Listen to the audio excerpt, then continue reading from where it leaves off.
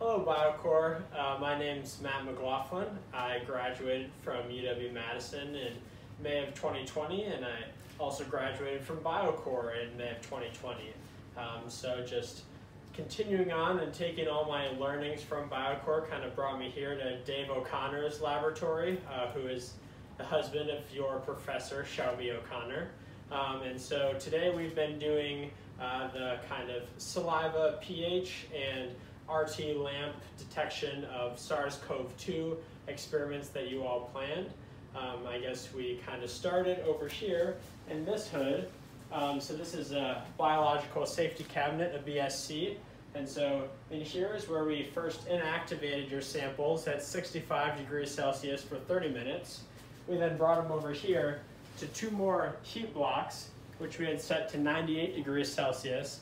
And there, those were treated at 98 degrees Celsius for 3 minutes. From there, we moved over to another biological safety cabinet where we used the vortex to agitate your samples, and then we spun them down for 2 minutes using that microcentrifuge. So that spinning the samples down for 2 minutes was really useful because it got any gunk or particulate that you happen to have left for us kindly in your tubes settled to the bottom of the tube, and so it didn't mess up any of the reaction in theory when we were pipetting it around. So from there, also in this hood, we did a 1-to-1 dilution in 1x PBS, which is just a kind of fancy sort of buffered saline solution. And then over there, we moved into the last BSC. All of these are empty now and being treated with UV light to inactivate any viral RNA that has happened to leak off into the BSC. But in here, with my coworker who is filming, Katrina, set up and then prepared the lamp reaction. So that's just a basic kind of, I'd say kind of a cousin of PCR. So really similar to PCR, but just a little bit less sensitive and uses a colorimetric simple readout. And so she set up those reactions in there, and then we took it out to the outside to run them.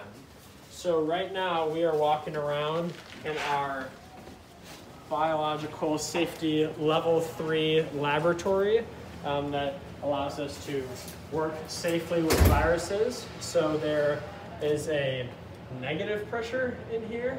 Okay, that's not a question. There's a negative pressure in here. So that basically means that when you open this door to the outside world, all the air was going to stay in here and it's not going to leak out. So if there's any contaminating virus, it wouldn't possibly infect or endanger anyone out there. So moving on over here,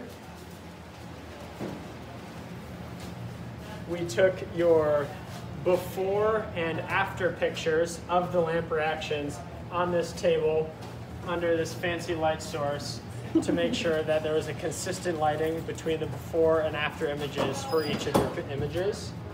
And then from there, we actually have some samples undergoing their colorimetric lamp reaction right now. This is just a heat block set to 65 degrees Celsius. Here are all your samples, and this timer, which is actually about to go off, wow, perfect timing, is set to 25 minutes, which is the time point where we'll take our first picture at. I guess from here, I can show you guys, once the timer runs out, we'll start pulling samples and move them over for an after picture.